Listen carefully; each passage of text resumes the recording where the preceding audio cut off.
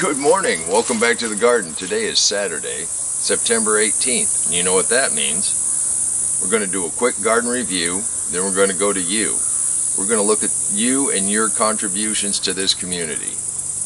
The beets we planted the other day for our first cold frame, they seem to be doing okay. Our patch of purple potatoes we planted for our fall harvest, say that 3 times fast. They're doing really well. They're on track. I hope you join us for that episode when we go ahead and harvest these. It should be coming up pretty soon.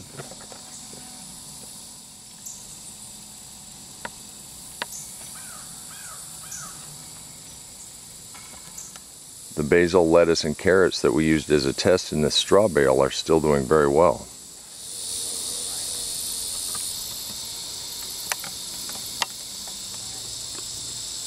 The main thing I promised that we would follow every week until we harvested were the sweet potatoes. I actually planted that first slip off of that giant sweet potato about here.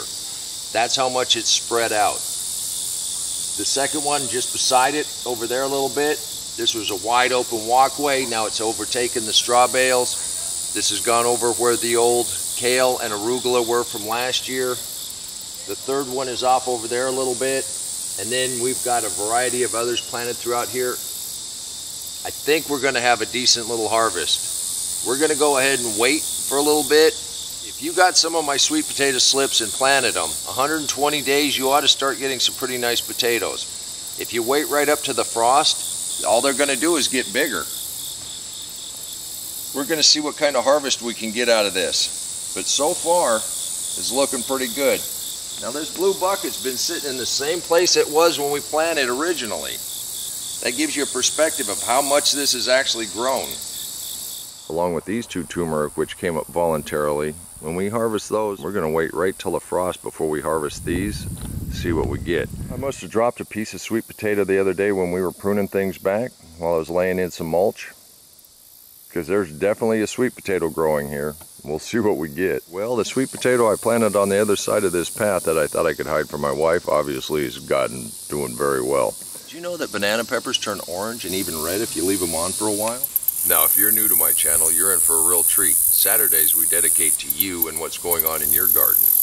Let's take a look at a couple of our community contributions that came in this week. As summer starts to wind down, Valerie's container garden in Texas is kicking into 3rd gear. Valerie, thank you for your contributions to our community. This is awesome.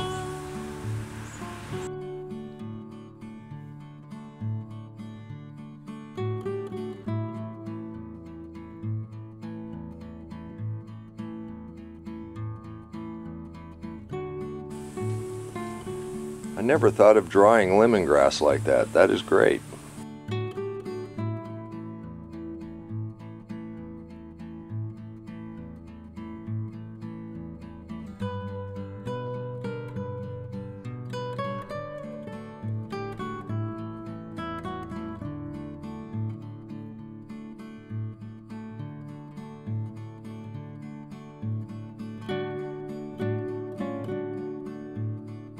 Vinny and his spider are watching over Larry and Michelle's garden.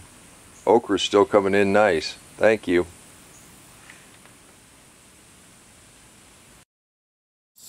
Let's take a look at a couple more. Roger and Loretta are our new contributors to this community.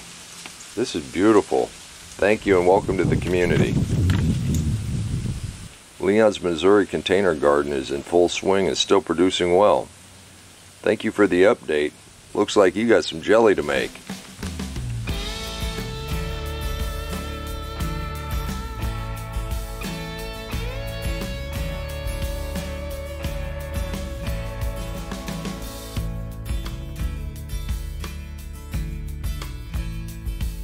This is my first year growing gourds. I think these are awesome. What else is awesome is your submissions. Please hit the like button. It really does help me bring you more episodes just like this. Even though some of the vines are about done, it's not quite done producing. And these last little ones taste so good. Our volunteer cantaloupe has quite a few melons on it right now. Aren't those contributions amazing? Let's go ahead and take a look at a couple more. Clarice's husband finished her rock garden as a highlight to their landscape. This is incredible. You even snuck in some peppers. Thank you for your contribution to this week's episode.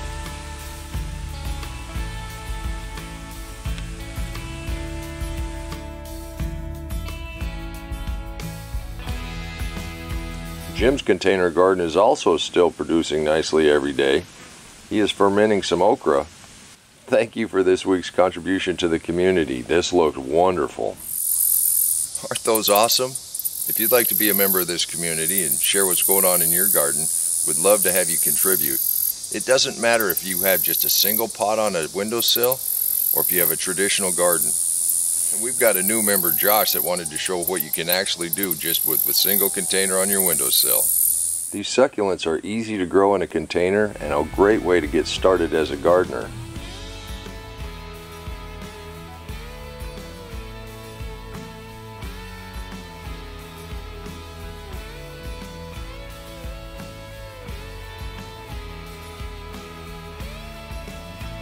Josh also finished his 3-stage compost bin. Leave a comment down below and help us name this handsome fellow. Josh, welcome to this community, and thank you for your inspiration. Whether you're growing for food or for beauty, you can do this too. The tips from this garden or the tips from this community will help you become a much better gardener. Art, I believe we have a Crenshaw melon. Finally got a Crenshaw melon that pollinated. Even though it's outside the wire, we'll keep an eye on it. We'll see what we get. Here, and I was worried that they weren't going to get any higher than my waist. They got a little taller than I thought they would.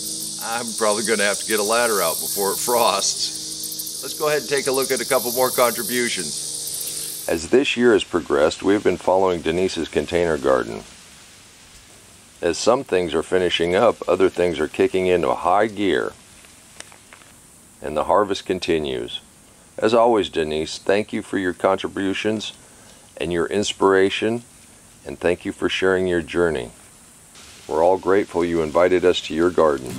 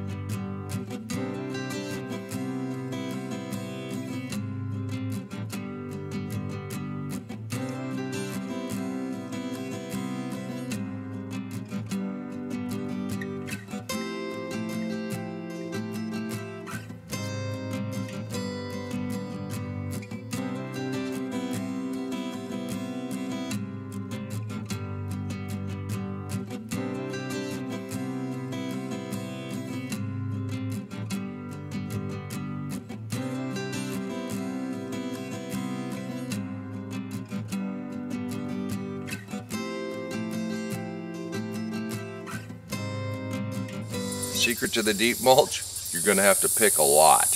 Leave a comment down below and let everybody know you appreciate what they've contributed to this community. You can do this too. We encourage... Oh, doves. As the doves fly. Wow. I sure hope you'll take our invitation and join this community. We all have one thing in common. We like to get our hands dirty. We like to see things grow. And if you can eat some of it, even better.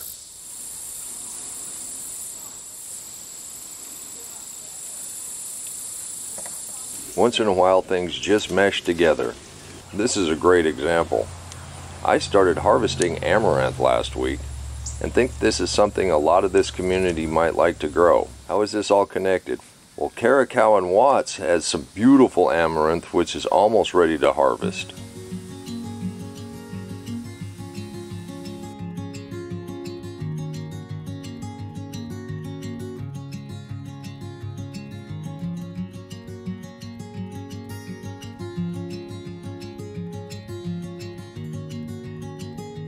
I also received some contributions from a new member of this community, Melissa, and the way that she planted her garden is full of amaranth. So Melissa, you arrived at this community at the perfect time.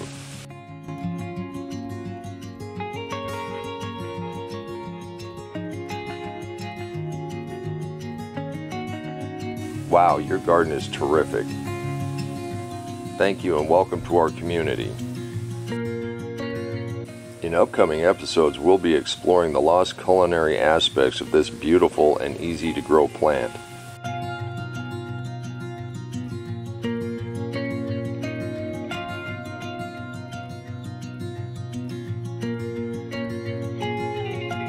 Who knows, our community might just set a trend.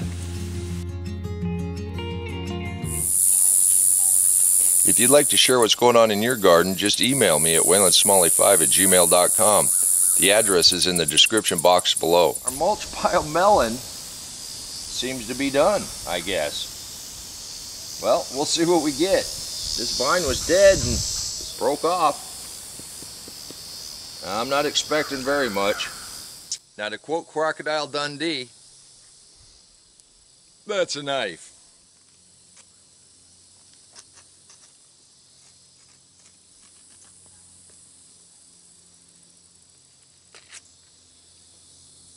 If I would have had a little more time, it was starting to try to ripen up. I knew it was really soft on this side. See if this tastes like anything. That's actually pretty sweet. I hope you'll take my invitation, become part of this community. I guarantee you all other gardeners would love to see what you're doing in your house. I do want to thank you for stopping by the garden for a visit on this Saturday morning and visiting our friends and neighbors in this community, seeing what they're doing in their gardens. So until next time, remember, take care of yourself, take care of your family, and God bless you. Come on, let's plant. Let's go plant garden.